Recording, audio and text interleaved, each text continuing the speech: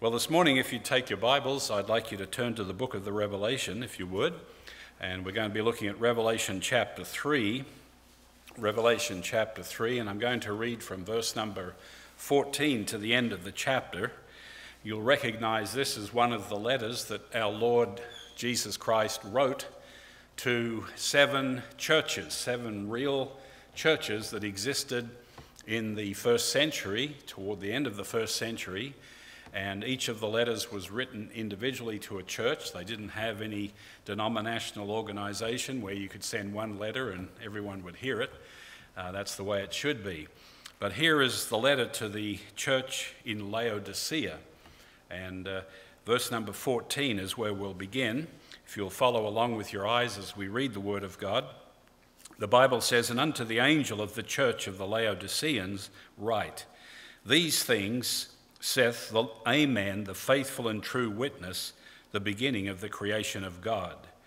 I know thy works, that thou art neither cold nor hot. I would that thou wert cold or hot. So then, because thou art lukewarm, and neither cold nor hot, I will spew thee out of my mouth. Because thou sayest, I am rich and increased with goods, and have need of nothing, and knowest not that thou art wretched and miserable, and poor and blind and naked. I counsel thee to buy of me gold tried in the fire, that thou mayest be rich, and white raiment, that thou mayest be clothed, and that the shame of thy nakedness do not appear. And anoint thine eyes with eye salve, that thou mayest see. As many as I love, I rebuke and chasten. Be zealous, therefore, and repent. Behold, I stand at the door and knock. If any man hear my voice and open the door, I will come in to him, and will sup with him, and he with me. To him that overcometh will I grant to sit with me in my throne, even as I also overcame, and am set down with my Father in his throne. He that hath an ear, let him hear what the Spirit saith unto the churches." Let's pray together, shall we? Heavenly Father, I pray that we indeed, each one here, will have an ear to hear what your Spirit would say through the Word of God to this church, to the members of this church, to each individual that's hearing the sound of my voice today. And dear Lord, I pray that you would accomplish your will and purpose, that you would search our hearts, that the Spirit of God would reveal any wicked way in us. And Lord, as you see us as no one else can see us, that, Lord, we might come to realize our situation, our standing before you, and indeed, if necessary, to repent and turn to you. Father, I pray for your blessing on the message, the preaching of it, that you would guide and direct in all thoughts and words that are said. To your honor and glory we pray, in Jesus' name, amen. 2 weeks ago, I was privileged to be the speaker, or one of the speakers, at a missions conference in the city of Digos, south of Davao on the island of Mindanao in the Philippines. And ordinarily, when you come to preach at a missions conference, you will find that there is a theme that has to do with world evangelism. And yet the theme for this meeting had me really thinking and perplexed for a little bit. The theme was defending the Bible through doctrine, separation, and testimony. And as I was given that theme, and I'm thinking, this is a missions conference, it sounds more like a Bible conference to me.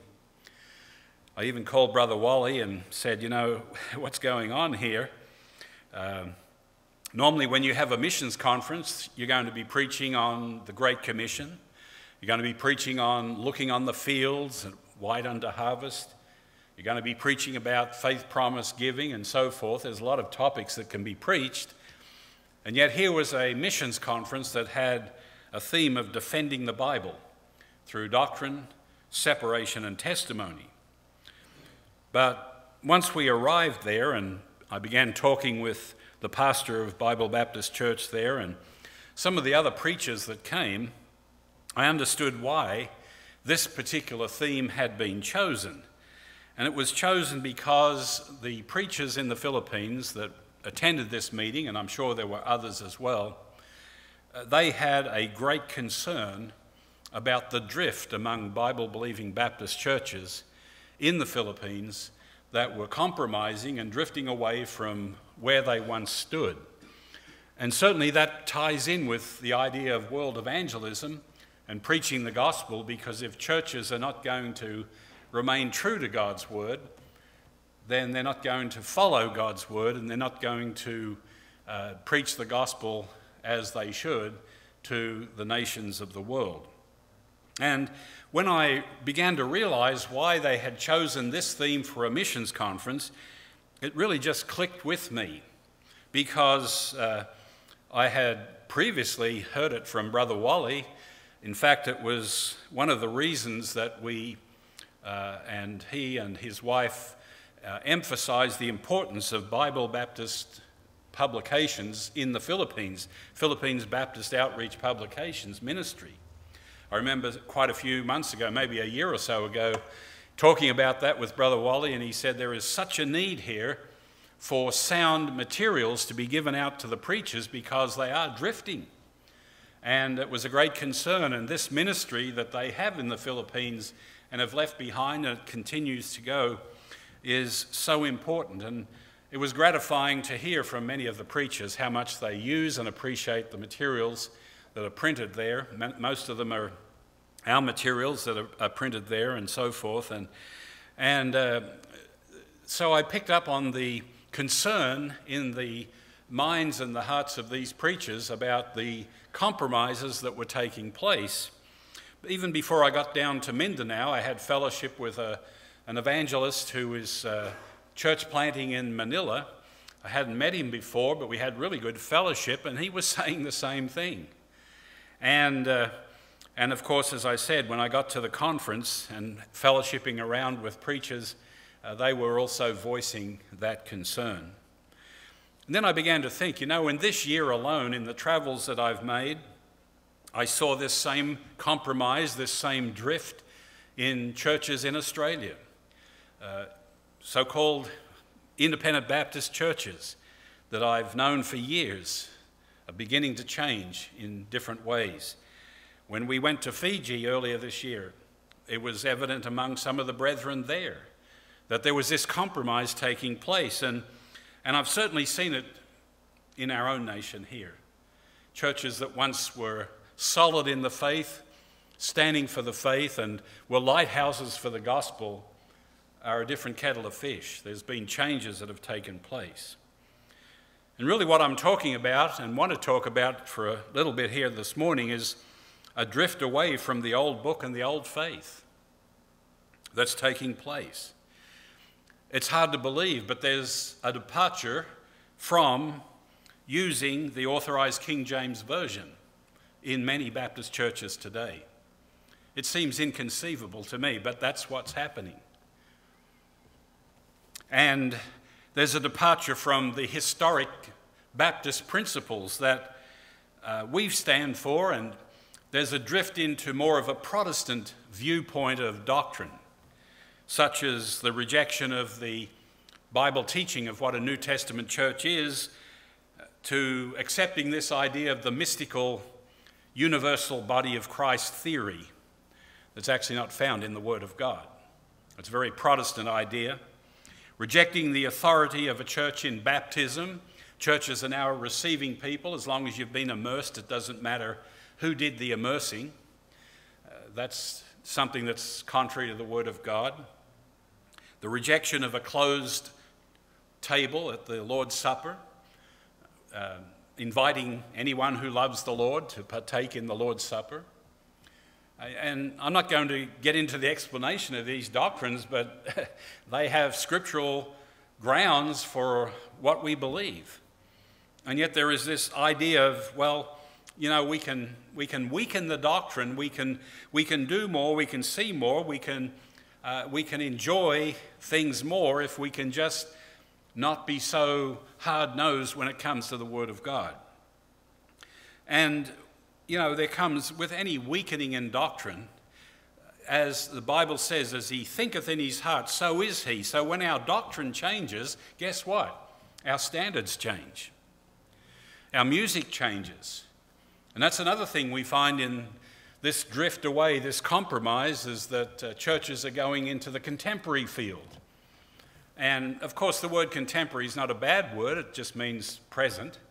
But when we talk about contemporary music, we're talking really about the introduction of worldliness into the music. And it's an amazing thing, and it's not something that's really new. It goes on in cycles. But, you would be saddened, and I am saddened, surprised and shocked over what is happening. Bible-believing Baptist churches that were once lighthouses for the gospel and bastions of truth are now what we might call contemporary, and their appeal is to the people.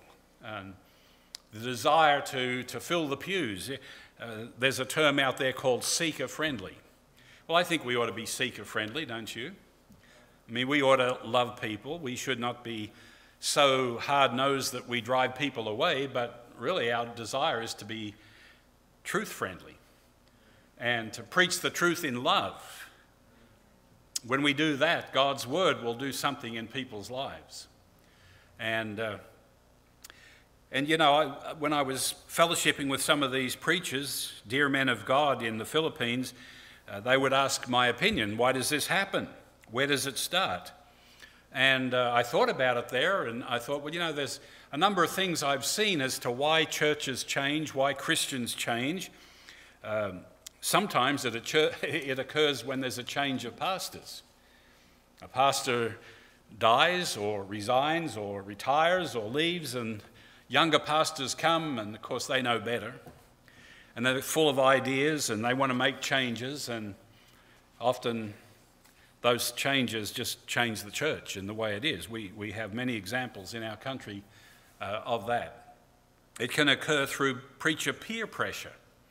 We read about that in Galatians 2, where, when preachers decide to get together and form fellowships and little organizations where they have office bearers and elections, there's pressure that comes to conform to the group think. And as goes the body of preachers, so go the churches. I've seen that happen.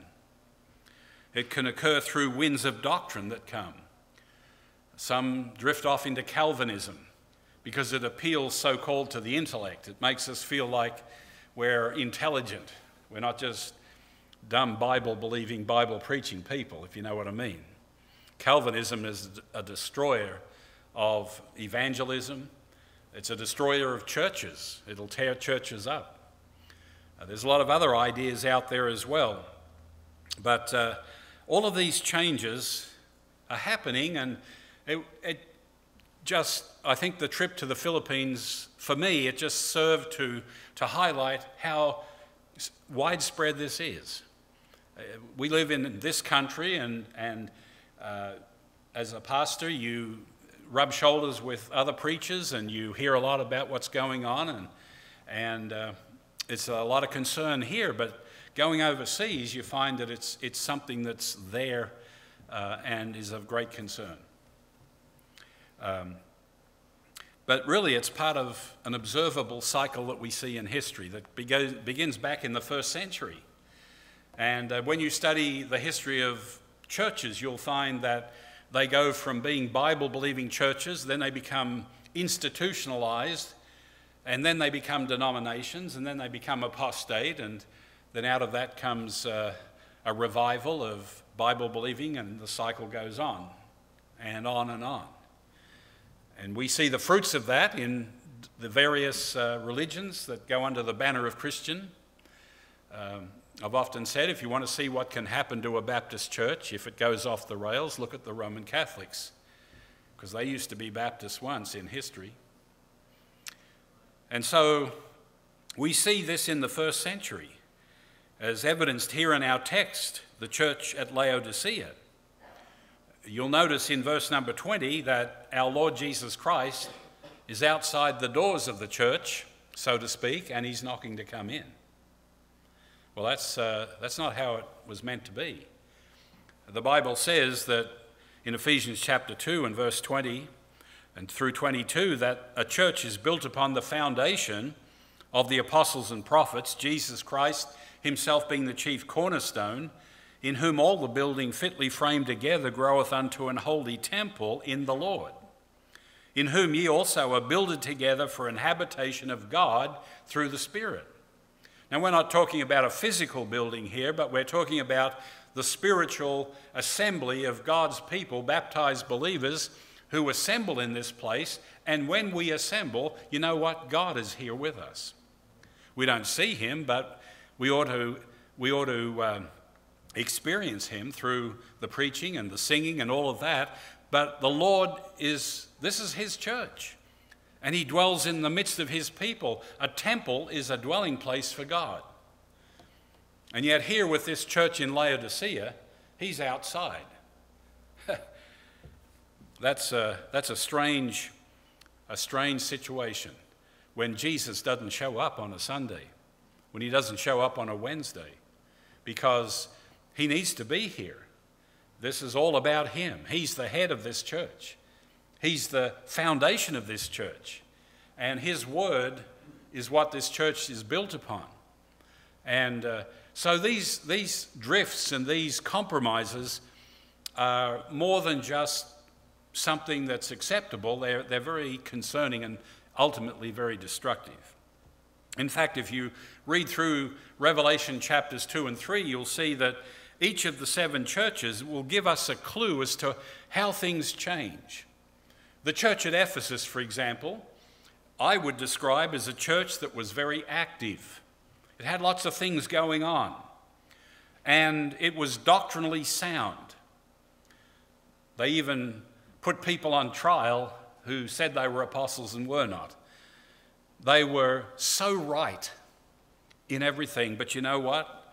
They left their first love. And they left off their first works. That was a church that was so doctrinally sound, as somebody said, it was straighter than a double-barreled shotgun, but twice as empty. That's a danger for any church, that we can become so routine in our ministries that we just get up and do them like robots, and we don't have a love in our heart for the Lord. That can be the beginning of a decline. The church at Smyrna was under extreme persecution. And I've seen over this last several years, particularly with the pandemic, where churches were put into situations that they'd never experienced before, and the struggles they had have ultimately led to changes. And tribulation will do that. The church at Pergamos was one that compromised, that tolerated the Nicolaitans and false teachers in the church. Let them come in. Chapter 2 and verse 14 talks about that. The Bible, Jesus rebuked the church. He said, I have a few things against thee, because thou hast them that hold the doctrine of Balaam. Well, Balaam was one who taught Israel to commingle, to break down the separation, be unequally yoked with unbelievers. And that spirit got into that church, and it began to destroy the church. Thyatira was totally contaminated.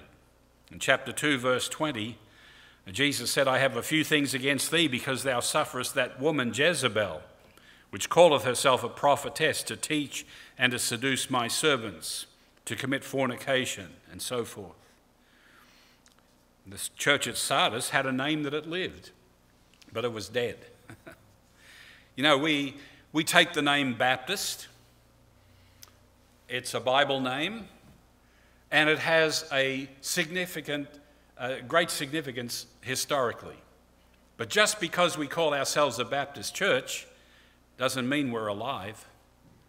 The church at Sardis had a name that it lived, had a historic name that was something that you could look back on, as we do, on our forefathers and what they went through to preserve truth, preserve the Word of God and the truth of baptism and so forth. And we could say, I'm glad to be a Baptist, but listen, putting that on the church sign doesn't mean that this is a church that Jesus owns. And the church at Sardis was dead. It had just a few members of the church that had not had not tarnished themselves. In verse 4, I have a few names even in Sardis which have not defiled their garments. It lost its purity, but there was a remnant of believers.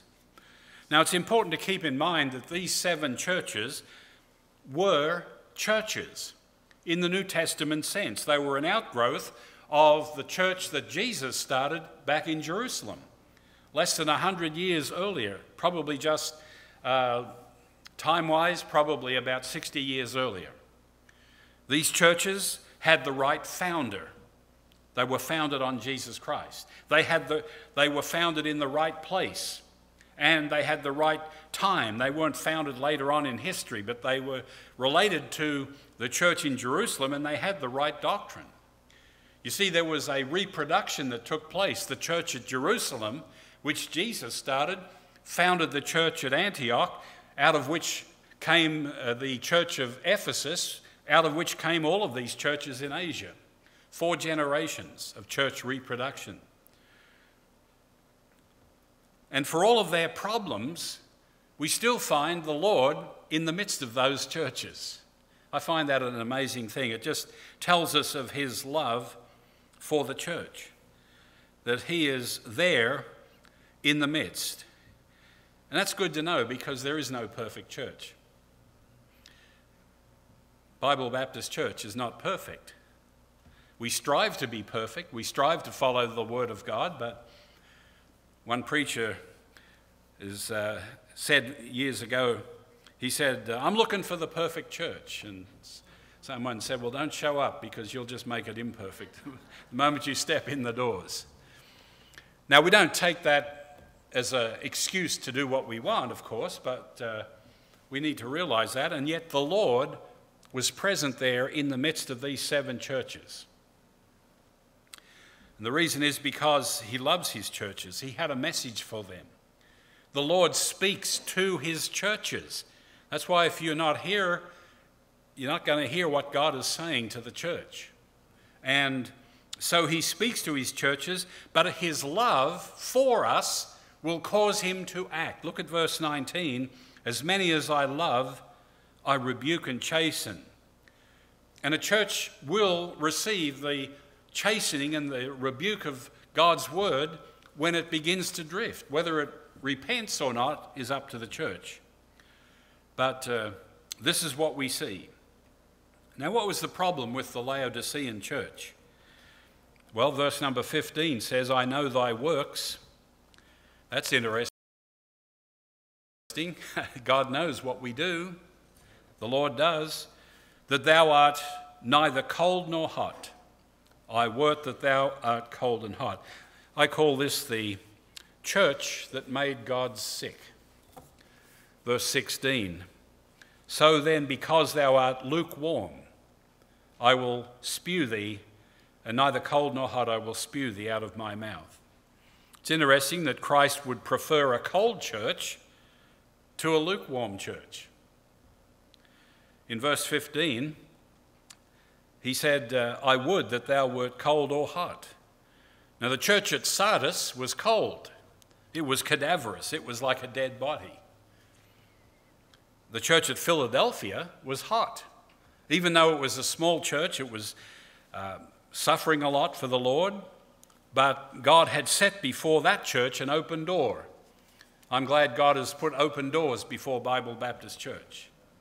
It shows that God still wants to work through us and use us, and yet hot or cold, Jesus said, I'd rather you were one or the other than being lukewarm. You know what it's like to drink a cold Coke, or a warm Coke, I should say, or a cold cup of coffee. Some of us will tolerate that, but most of the time we'd spit it out. And I appreciate the testimony of Brother Elias. He kind of stole half my message here. That's all right. That's all right, because that's the challenge we need. Are we hot today? Are we on fire for the Lord? Are we zealous? Or are we cold like a dead fish? Or are we in between and making God sick? This is a time for each of us to look in our own hearts and to think about how we relate to the Lord. Well, what is the nature of lukewarmness? What is it that causes this? In verse 17, I think we have the answer. Because thou sayest, I am rich, and increased with goods, and have need of nothing, and knowest not that thou art wretched, and miserable, and poor, and blind, and naked. 4 key symptoms here of being lukewarm. Number 1, a lack of dependence. I have need of nothing. That's a dangerous place to be, beloved. Jesus said, without me, you can do nothing. We can get results, but what we need is fruit that will remain. And that only comes from the Lord working in and through us. But when we get to the place where we think we've got it made, where we've got this Christianity nailed down and we can just do it alone, we don't really need the Lord, we don't need to pray to him, we don't need his power upon us, that's going to cause lukewarmness. Number 2, a lack of suffering. Jesus said, I counsel thee to buy, this is verse 18, I counsel thee to buy of me gold tried in the fire, that thou mayest be rich. Sometimes we just don't want to suffer, we want an easy life. For most of us, you know what suffering is? Having to get out of bed a little earlier on Sunday. I mean, we know nothing of the extreme physical sufferings and the mental sufferings of those who have stood for the faith. Yet we gripe and complain and make excuses why we can't do things. And, you know, the Lord said, you need to buy of me gold tried in the fire. And that reminds us of 1 Peter chapter 1, I should say, and verse 7, that the trial of your faith is like the purifying of gold. God wants to try us and make us better. And this church said, we don't want God to really do anything. We'll just go through the motions, but don't speak to me, Lord. Don't change my life. Don't get a hold of my heart. Jesus said that's what you need. A lack of purity. He talked about the shame of thy nakedness. And there was a lack of holy living. People just didn't really care about pleasing God, the way they would conduct their lives, the way they would speak, their outward appearance, the things that they did, the things that they didn't do. We live in a world that really puts the pressure on us to conform to the world. The Bible says, be ye not conformed to the world, but be conformed to the will of Christ. But lukewarmness will kind of go along with the flow and just have enough Christianity to hold us together. And a lack of vision. The Lord said you need to anoint your eyes with eye salve that thou mayest see. We're lukewarm when we don't care for souls. Because Jesus said, lift up your eyes and look on the fields, and they're white already to harvest. And it's something that we all have to deal with, don't we? Because we rub shoulders with people, and many times we don't even think about they're a soul that's going to spend eternity somewhere. And we need to see them as God sees them. And when we get lukewarm, we lose that zeal. We lose that insight as to the true conditions of men. What this really means is being independent from God. If we were to summarize the church at Laodicea, it got itself to a position where it just really could function without the Lord having to do anything. And I'll say that's the wrong kind of independent Baptist. We are independent because we don't belong to any human organization, but we are very much dependent upon the Word of God and Jesus Christ. And their problem perhaps was materialism.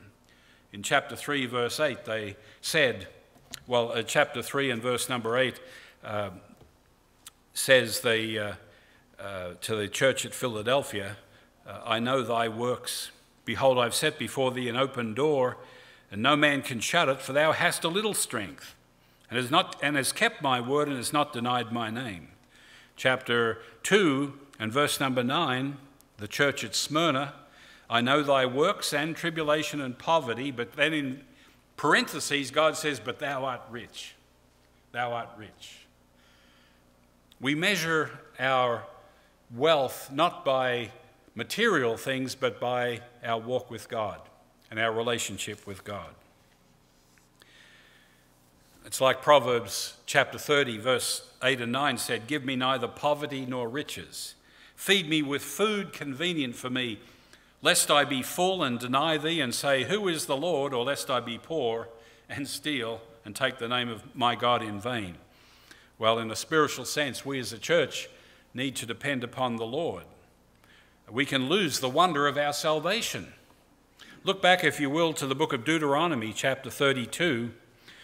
There's a good example of this.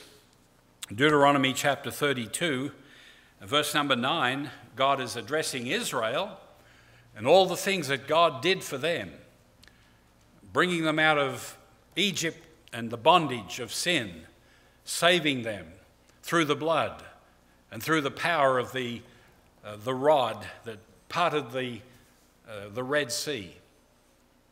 And in verse 9 of Deuteronomy 32, "For the Lord's portion is his people, Jacob is the lot of his inheritance. He found him in a desert land, and in the waste howling wilderness he led him about, he instructed him. He kept him as the apple of his eye. As an eagle stirreth up her nest, fluttereth over her young, spreadeth abroad her wings, taketh them, beareth them on her wings. So the Lord alone did lead him, and there was no strange God with him. He made him to ride on the high places of the earth, that he might eat the increase of the fields, and he made him to suck honey out of the rock, and oil out of the flinty rock.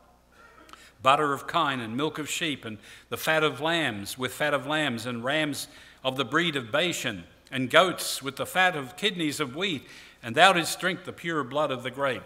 God had blessed Israel abundantly, and they were enjoying God's blessings in their life. But what happened? Same thing that happened to the church at Laodicea, verse 15. "But Jeshurun waxed fat and kicked. Thou art waxen fat, and art grown thick. Thou art covered with fatness. Then he forsook God, which made him, and lightly esteemed the rock of his salvation." You know, when you get away from the Lord, you lightly esteem the rock of your salvation, right? That's what happens. You backslide, God doesn't mean a whole lot to you. And you need to get right with God because he does so much for us. This church had become independent of God. And, you know, there's always a danger for Bible Baptist Church in this area because we are blessed materially. We have property, we have buildings, we have money in the bank, we have a whole lot of things for which we thank God, but we need to be careful that we don't say, well, we don't need God. Thank you, Lord. You know, I've been to other countries where they don't have the comforts that we have. Last Sunday, we were in probably a 15 or 20 foot by 20 foot room made of concrete. Had one of the most wonderful church meetings I've ever experienced in the Philippines. It wasn't much. The seats were hard, and all of those conveniences that we kind of enjoy here weren't available. But I'll tell you what, it was a great time. Same thing in Mexico and Fiji and so forth. Today, many wouldn't come to Bible Baptist Church if we didn't have padded pews and air conditioning and a nursery and all of the things that are provided. And I'm glad we do, because it helps us, I guess. But we need to be reminded that these things are good, but they're to be used for God's purpose, to win souls, to make disciples, and to glorify the Lord. And that we have one task that's been given to us as a church, that is to go into all the world and preach the gospel. We need to be a soul-winning church. Keep the main thing the main thing. And so this was the problem here with the church of the Laodiceans. By the way, notice that it's called that. In the others, it's the church in Ephesus, the church in Thyatira, and so forth. But this is the church of the Laodiceans. It's like they'd taken over and said, Lord, you can knock on the door, but this is our church. There's also a danger for you in your Christian life, because complacency is a dangerous thing. Living in the comfort zone. There's a song we have in our hymn books, and it needs to be sung with great care. Glory, hallelujah, I shall not be moved. You know, there's needs all around our church, things to do. But some of you won't budge. You just want to sit there. You say, I'll come to church. That's my blessing. Well, I'm glad that you're here. But don't have the attitude, nothing's going to move me. Nothing's going to move me. When we measure our spirituality by our material blessings, God has been good to us. Praise the Lord. We want to thank the Lord for everything he's done for us. None of us are in the abject poverty. But Paul was never satisfied with himself. He said in Philippians chapter 3, "Brethren, I count not myself to have apprehended, but this one thing I do, forgetting those things which are behind and reaching forth unto those things which are before, I press toward the mark for the prize of the high calling." Paul was always pressing on, wanting God to bless more and more. Don't ever become satisfied in your Christian life and say, well, I've reached a stopping point, and it may not be the best, but it's not the worst, and so I'm happy to be mediocre. I'm happy to be lukewarm. We need to guard against that, because a lukewarm church will start with lukewarm members. Are you lukewarm today as you look into your own heart? Neither cold nor hot? Jesus warned us in Matthew 24:12. He said, "And because iniquity shall abound, the love of many shall wax cold." Christians can become cold, callous, uncaring. What we need is to have the fire of God in our hearts. Remember those two disciples on the road to Emmaus, and they were talking with Jesus, and they didn't realize who he was until he broke bread, and then he disappeared. And in Luke 24:32, they said, "Did not our heart burn within us while he talked with us by the way, and while he opened unto us the scriptures?" And I think that really ought to be how we receive the word of God, that it just sets a fire in our heart because the Lord is talking to us along the way. We don't see him, but he speaks to us through his word, and the Spirit of God ministers that word to our heart and gives it to us, and we have a fire. We ought to leave with a fire. Was there a time in your Christian life when you were more zealous than you are today? When you were more committed or more sacrificial or more faithful? You know, he said in verse 15 to this church, "I know thy works." And I'll tell you, God knows exactly what you are doing, what you're about, how you're thinking and how you're acting. We can fool others, we can put on a front, but God knows what's going on in your life. So what's the cure for lukewarmness? Well, this church at Laodicea didn't make it, because at some point in history, the Lord removed the candlestick. I don't know a lot about the history of the church there. I know it doesn't exist today. I've been to that location in Turkey. It's called Pamukkale, and it's a very interesting place, but there's no Baptist church there anymore. So somewhere along the way, the Lord removed the candlestick, as he did actually with the other 7 churches. They no longer exist. But with this church could have gone back to its purpose. And how do we know that? Well, in verse 19, the Lord says, "Be zealous, therefore, and repent." And if we are lukewarm if you are lukewarm in your Christian life today, you don't have to say, "Well, I can't help it and nothing can be done." God can get a hold of your heart. You can be zealous if you repent. Repent means a change of mind that leads to a change of action. Lord, today I recognize that I am lukewarm, I am uncommitted, I am not where I once was, and I know that is wrong, and I come to you for the fire that I need, and I'm repenting. That means you change things. You've got to make steps. You can't just sit there and say, "Well, that's me, but that's nothing much I can do about it." In fact, the Lord spoke to many of these churches and told them they better repent. He said to the church at Ephesus, "Remember from whence thou art fallen, and repent." He said to the church at Pergamos, "Repent or else." And to the church at Thyatira, he said, you better hold fast to the truth. The church at Sardis, remember, hold fast and repent. And so the message really is, if you are lukewarm today, you can do something about it.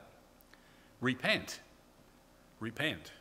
Doesn't mean getting saved again. I know repentance is part of salvation, and repentance and faith in Jesus Christ is how we are saved. But as Christians, there's a need to repent. And what does God prescribe? Well, invite Jesus Christ back into the church. If the church is lukewarm, verse 20, behold, I stand at the door and knock. Imagine the Lord outside this building, down there, knocking and saying, is there any usher that will open the door? Anyone will open the door and let me into this church? But it applies to our life as well, because it's addressed, he says, if any man hear my voice. So it's talking about your life, and if you need to have a personal walk with the Lord restored, then you need to open the door and say, Lord, come back. Don't leave me. Don't stand out there, but come back and let me live for you. Seek true riches, gold tried in the fire, verse 18. Seek righteousness, white raiment. Seek God's vision. Help me to see things in the right perspective, verse 18. We are living in what a lot of people refer to as a Laodicean age. And yes, we are, but it's not the first time. Throughout history, there have been these compromises that have led to churches that have been lukewarm, and God has been sick. They've made God sick. Now, that's a negative thing. Let me be positive, and I want to thank God for the many faithful churches that there still are. Many faithful preachers, many faithful brethren. I had the privilege of being around a lot of them this last couple of weeks, and some of these Filipino pastors are just outstanding men of God, and I was just so blessed to be there. And I know in our own country, we can look at the news and we can think this place is falling apart, and in many ways it is, but I tell you, there's still a lot of good God's people in good churches and preachers who are standing for the truth. We ought to be thankful for that. But we ought to say, well, let's make sure we're doing the same thing. Because the warning is for us as a church, but it's also for us as a Christian. Because verse 22 says, he that hath an ear, let him hear what the Spirit saith unto the churches. Are you listening today? Are you listening to what the Spirit of God says? A chain is only as strong as its weakest link.